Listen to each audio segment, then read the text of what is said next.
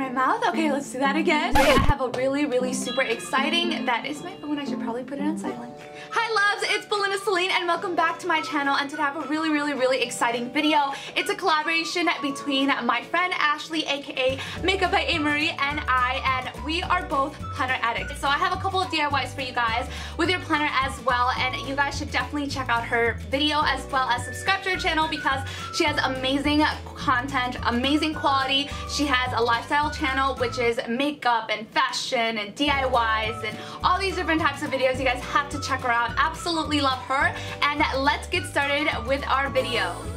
The first thing that I want to share with you guys is how to make your own cover for your planners. It could be for spiral bound planners and also notebooks as well. All you need is some colorful scrapbook paper of your choice, and then you're going to trace out the pattern of the cover that you currently have onto your planner. Then if you'd like, you can also customize your planner with your name on it. Just simply print it out on a scrap sheet of paper, cut it out, and paste it onto the cover. Once you have your cover, the next step is to laminate it. So you just want to insert it inside of the laminating sheet and run it through. Trim off the excess laminating paper, and then you want to use the cover that you used before as a guide, where you're going to mark your holes and then you're simply going to punch them out with a regular size hole puncher, and then make slits wide enough depending on the type of planner that you have. You can personalize any notebook or any spiral bound planner that you have.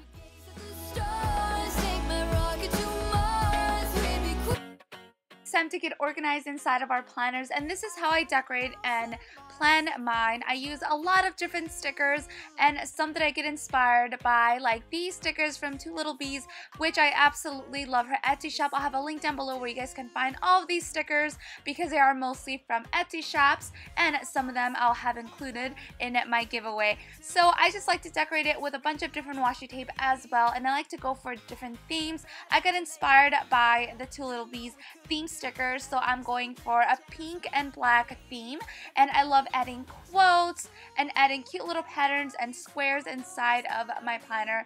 And what I like to do is I like to write on top of them, so not only are they decorative and pretty, but you can also write on top of them to remind you of special events or lists that you have to do.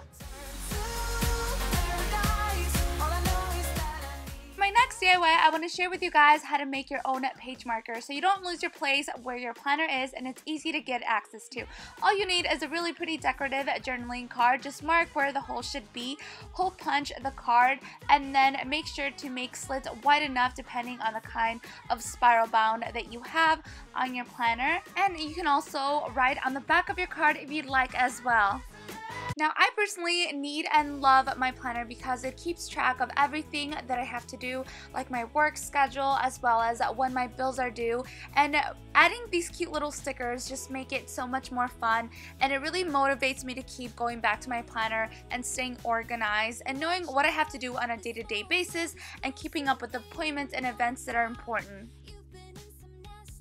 One of my must-haves are page flags, and I use these to mark down things that I have to do, and I don't want them to be permanently stuck on there, so that's why I like to use them in case things or events change in my plans and I can move them around. So I want to share with you guys how I make my own page flags, and these are super fun and easy to do. Now, I know they could be hard to find, especially if you look for them at Target, and if you don't have a Target near you, you can make your own. All you need for this is scrap sheet of paper, which I'm sure you have plenty laying around.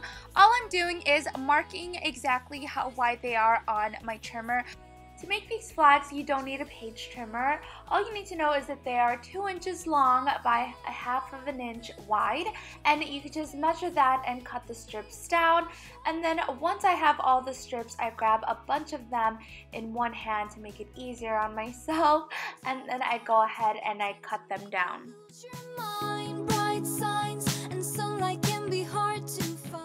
And once you have all of your page flags cut out, go ahead and sort them out depending on their pattern. Now we're going to grab another piece of paper, make sure that it's cardstock so it's sturdy, and this is where we're going to store our page flags. And you want about 5 of them to fit across. So I'm just tracing the one that's from Target, but you can make yours as big or as wide as you'd like. And go ahead and trim it down to size, And then I'm going to grab a little bit of this tacky glue to make sure that they don't go anywhere and they stick to the bottom. And then I'm going to go ahead and decorate it with washi tape and stickers.